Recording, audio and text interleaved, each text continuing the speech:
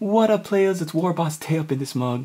Today I have a very special unboxing for you. I just got in the mail this morning a package, and it had 3 specially wrapped miniatures inside of it.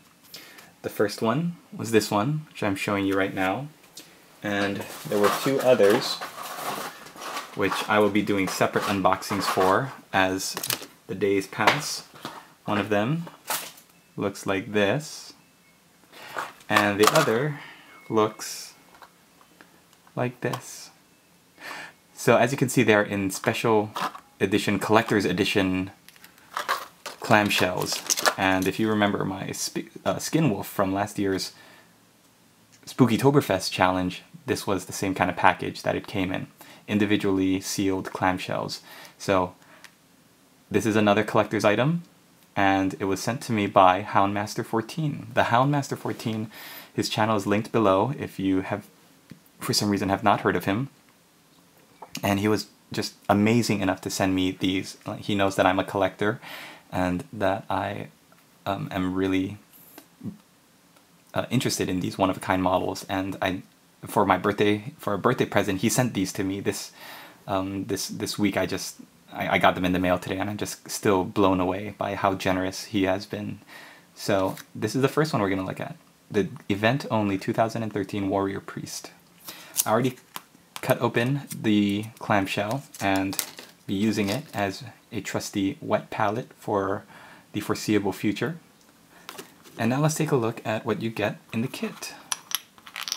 First you get a square 20mm base, nothing special there, closed off, like not open slotted anymore. Very exciting, but here we go. Let's look at the detail on the different sprues you get.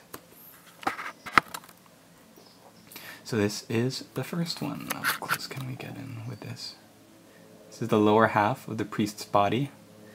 You've got what looks like chainmail undercloth with a hourglass here in the center, a skull, a bird skull, lots of belts with intricate, look at all the detailing on the belts. He's got like 3 belts that are looped over and under each other. Just amazing detail, amount of detail in the sculpt. And a little chain hanging down which holds a little lockbox over here, so maybe some sacred incense, holy water, the ashes of a saint or something that he's carrying along with him for his travels. For the, let's take a look at this. Left arm here. Another skull hanging down, twin-tailed comet emblazoned on the shoulder pad there. A little bit of a mold line, but beautiful work. Got 2 hammers here, different make. One is 2 flat heads, and one is a pick at one end and the hammer on the other end. Wood grain, looks like wood grain on this side, and yeah, on both of them they look like wood grain on the handles. And finally we've got the torso, head, and left or right arm.